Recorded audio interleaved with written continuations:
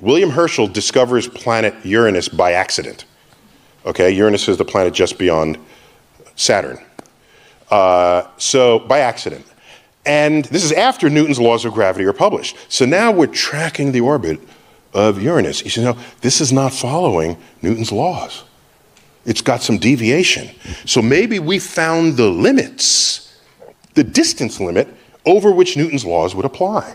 That'd be interesting. Mm-hmm. But other people said that Newton was so badass, it must work, okay, even there. So instead of suggesting that his law was failing, clever people said maybe his law applies, but there's yet another planet out there that we've yet to discover whose gravity is tugging on it, and we did not include that in our calculations. So let's do the math and ask, where must there be a planet of what mass to create the deviation that we measure?